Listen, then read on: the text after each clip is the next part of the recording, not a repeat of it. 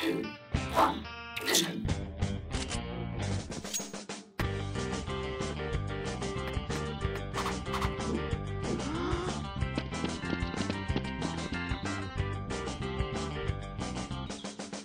NartOutHere showing a heroic tactic on Ancient where they're first going to start forward towards A. They had 2 smokes. They were going to execute A. And then Yabby outside B gets info that Astralis took B Control. So what's going to happen is Cadian calls for his teammates to go back towards B. He's going to smoke off front Cheetah and Lane. Heroic are going to molly the Wood Cubby and then flash over and rush up Banana. The smoke from Cadian will give them the ability to do so because most often than not there will be a player towards the Cheetah entrance spotting.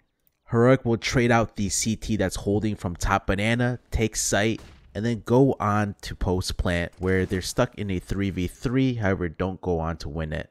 Cadian should have gotten the kill towards elbow there, but regardless this was a good tactic and definitely winnable in that 3v3.